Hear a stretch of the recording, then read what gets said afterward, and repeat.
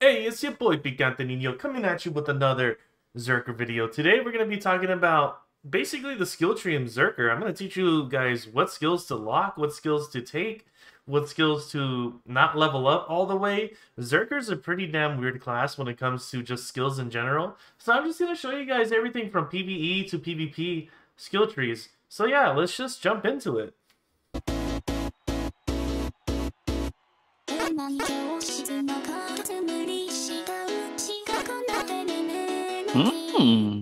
Okay, so let's just start off with a big generality between both the PvE build and the PvP builds.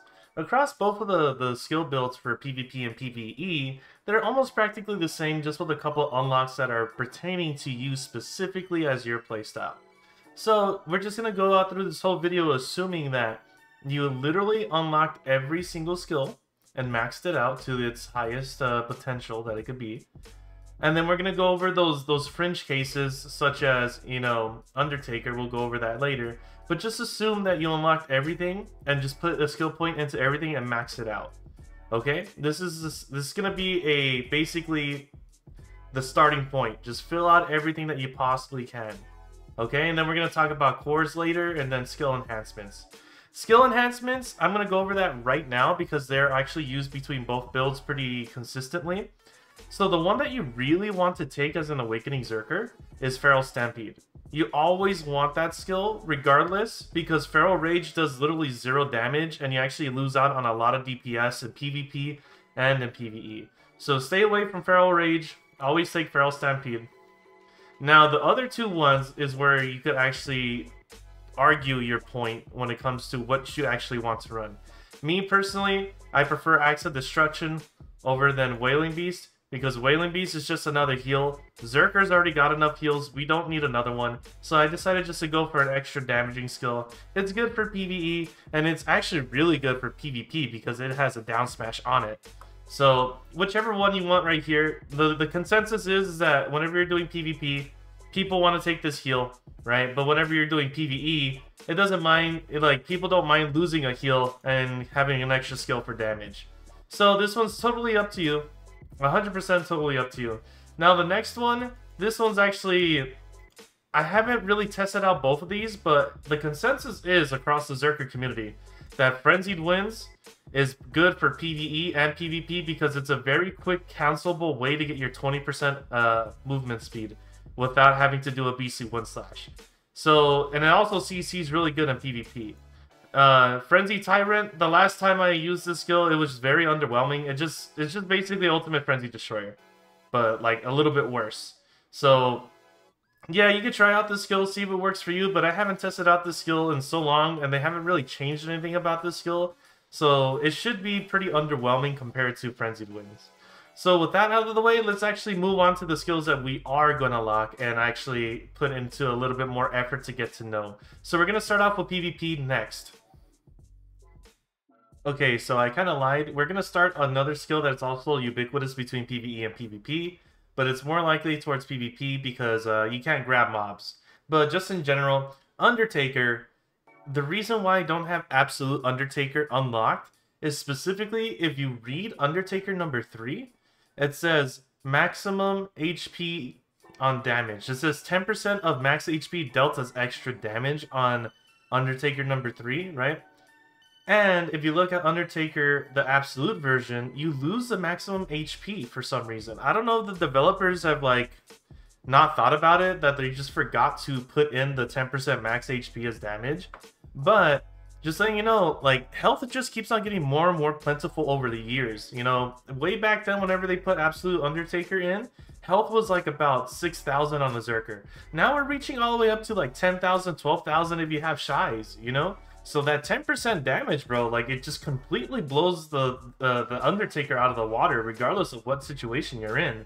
Me, personally, I sit around 8,000 health whenever I do a PvP build with my crystals, man. So that's just a lot more damage that you're missing out on if you absolute this. So don't absolute Undertaker. Leave it alone. It's fine. So the next skill that I want to show you guys to lock is a Frenzied... I mean, not Frenzied Destroyer, but it's in the Fierce Strike category. And this skill right here actually messes up your combos because if you like to be lazy like me, this skill actually goes off of the right click. So if I unlock this skill right here, whenever I want to do Frenzy Destroyer and I skip a frame or anything like that, I'm gonna throw out a a Fierce Strike. So it's very crazy whenever you can do this and then you just hold it and it just goes into Fierce Strike. It's very not practical whenever you're trying to do split-second headbutts, you know, because sometimes if you mess up and you let go of the W key, it will do a Fierce Strike and you're kind of just stuck there, you know, doing an extra animation that you were not intending at all, you know? So like that's me trying to do shake off, but if I let go of the direction key, bro, it's coming out. And it's very impractical and it will mess up your cancels and it's going to hinder your mobility. So that's why you always just lock Fierce Strike. The second one is definitely up to you. Ultimate Frenzy Destroyer, this is one that I personally lock because I like to hold down shift while I do my Frenzy Destroyer so I could queue up a headbutt right after. So like for example, whenever you do Frenzy Destroyer Stomp, I like to do this right here. Hold that shift for that charge headbutt for the combo, right? But the thing is that if you are trying to buffer the headbutt, you're not going to buffer the headbutt, and you're just going to sometimes do Ultimate Frenzy Destroyer. So this one's basically up to you. I've seen a lot of Zerkers use Ultimate Frenzy Destroyer in a combo. So this one's 100% up to you. I'm just very lazy, and I like to fat finger a bunch of stuff, you know? So this one is 100% up to you. Me personally, I lock it for PvP. For PvE, this thing is really good to keep unlocked because this is like by far one of your main damage sources whenever your Awakening combo is offline. So Predatory Hunt. Predatory Hunt, this is down F. This skill just randomly comes out whenever you're trying to do a crab walk or whatever. So you could be doing a crab walk and sometimes the Predatory Hunt might just come out, you know, like you didn't even mean to do it. And if you skip frames and all that, you're going to do a Predatory Hunt. The Predatory Hunt's actually a very good skill, but I would say just lock it and hotbar it. Same thing with Falling Rock. Falling Rock is kind of a goofy skill because you can do Predatory Hunt and then it'll cancel into a Falling Rock. And sometimes you'll just do this and then just like, it'll just come out randomly. So if you want to really do this, I think you should just hotbar it as well. I've seen some Zerkers use it, but yeah, they always lock it and put it on hotbar. This is one skill to definitely mess around with. But yeah, just lock these skills, and if you really want to mess with them, hotbar them. We already have a lot of hotbar slots, so it's like, why not? A lot of people like to lock Raging Thunder, and I think that's a mistake. A lot of the PvP Zerkers like to lock Raging Thunders. The original Zerkers that used to play a Zerker way back in the day, they leave this unlocked because whenever you do this right here, this is a knockdown, and it goes along with the cooldown of Raging Thunder. So it's a very cool knockdown that hits 360 degrees around you. So like, you don't even have to be in front of them. It hits around you. So it's a really good catch if you want to be like very styleful, you know? So you could like do grab. You could do like a grab into a put down, and instead of a headbutt, you do that sideways slash. And the thing is that if you have Raging Thunder locked, you can't do this skill. You can't do it at all. So if I lock Raging Thunder, I can't do it no more.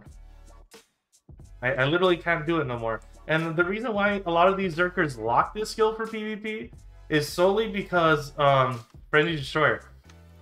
They like to be lazy, and if it's locked, they can't do a Beyblade, you know? So that's why a lot of Zerkers, they lock it. 100%, a lot of Zerkers lock it specifically because they want to do Frenzy Destroyer and hold the clicks in. But and then it'll go into a Raging Thunder. So like, for example, you're doing a combo, right? And then you go into a Beyblade and you're just like, damn, I just dropped that combo because of that. And then not only did you put your Raging Thunder on cooldown all the way up here, you can't do the skill no more because it's on cooldown. So yeah, I would say leave it unlocked and just get good with it so you could do catches like this, because you're not ever going to know when you're going to use it because it's a knockdown that doesn't go on cooldown unless your Raging Thunder is on cooldown. So this one's 100% up to you. If it's messing you up, you know, lock it. If it isn't, use the power. This is a very strong skill. A lot of people are sleeping on this one. So then you have your Beast Roars. All your roars right here. These are really good. Just keep them. Time to Rock is amazing. And basically Tackling Rock, what's that called? Weakling Hunt. This one's also another one that you would need to lock, because this one will ruin... This skill will ruin your crab walk cancels, because it does share the Shift F, you know. So whenever you do your crab walk, you're doing this, right? You're going Shift FB, right? Sometimes you want to be lazy and just hold down the shift whenever you do a crab walk, right? So you just want to be lazy, you know? And sometimes it would just go into a weakling hunt. So yeah, you definitely want to lock weakling hunt 100%. This one will wreck you sideways if you don't know how to do it.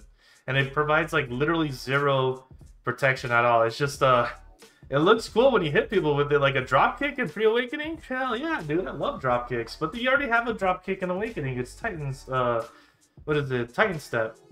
So you don't need one right here. And it's just really good just to lock it so it doesn't ruin any of your movement-based skills. The rest of the skill tree, you're kind of just chill. You know, we're going down. This one's up to you. Your rage absorptions is definitely up to you. I really it just depends on what you're trying to do. The attack speed one's great. The critical hit one's great. And yeah, I also would lock rage transfer because sometimes you want to hit your bombs or your skill enhancements, and they all have like some type of X in it. So X or Z. So I would just lock the rage transfer unless you really need it in case you're fighting in group fights. But in 1v1s, yeah, you should lock it. Now, on to Awakening. Awakening PvP, basically just max out the whole tree. Max out the whole tree, and you're going to unlock a couple of skills, okay? You're going to unlock Flame Buster, and you're going to keep it at level 1, specifically for the Q buff spam or the Titan Syndrome spam. You definitely want to keep it at level 1, because you cannot do the Titan Syndrome spam if you have it anything above level 1. Do not worry about losing out on damage on your rest of the skills, even though some skills say that it scales off of. It's just very minuscule damage you're losing out on. I don't even notice the damage that you lose out on. Just keep it at level 1 if you're PvPing. Whenever you're PvPing, it's up to you. I really don't change it. It's not that much. The only reason that you lock this skill is so you could do the movement like this. I made a video about this, so like you guys should definitely look up the Flame Buster cancel whenever you guys have a chance, if you guys don't know why you lock that skill, but you need to hotbar the skill regardless. So moving down, we have this skill called Flame Pummel, and Flame Pummel is just a really bad skill in general, unless you're doing PvE. I remember all the Zerkers were complaining about this skill getting taking the place of General Disarray. Rest in peace, General Disarray. But we have Flame Pummel now, so we just have to live with it. Flame Pummel, completely fucking useless in PvP. PvE is a phenomenal skill because it gives you a lot of accuracy, but right now in PvP, just lock it, bro. Because sometimes you want to get very lazy whenever you do your combo and you do this, and your scatter shot, you know, split shot combo, your seismic blast, scatter shot, split shot combo goes off of down Q. And whenever you hit Q, if it's not on cooldown, you're going to go into a Flame Pummel, and you're just going to lock yourself out because that skill is uncancelable. Flame Pummel is such a disgusting skill because you cannot cancel it. You see how crazy it is? Like, I'm trying to, like, get out of it. I can't get out of it. You have to, like...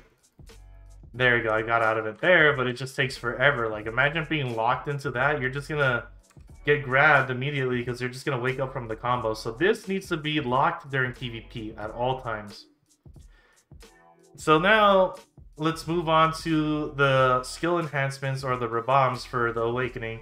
Honestly, Titan Blow, there's basically two of them that you want to use, and that is either Ground Lifting or Titan Blow. Honestly, in my opinion, Titan Blow is the better one out of the two because it just gives you just frontal guard on your long skill that you get animation linger forever. Or it just allows you to have kind of protected offense, but it just depends because every class goes behind your frontal block anyways. It just gives you that extra safety net. And Ground Lift, honestly, I don't see a lot more people using this no more because they took away General Disarray, so this has lost a lot of power compared to how it was back then. So I think in all situations for PvE and PvP, you should definitely 100% take Titan Blow. So with that, you guys, let's move on to PvE. PvE is almost the same thing, just with a couple of skills unlocked, okay? So let's go over that. Okay, so the PvE build is going to be practically the same as the PvP build, and we're just going to go over the consistencies between both of them. So you still want to leave locked all of your movement hinderers, such as, you know, Weakling Hunt, and then you still got your Predatory Hunts and your Falling Rocks, right? You want to keep these locked because these things will just hinder your movement. Movement is by far the same across both of them. You still want to move fast. I also forgot about Fear Strike. Keep that locked. Keep those locked between both builds.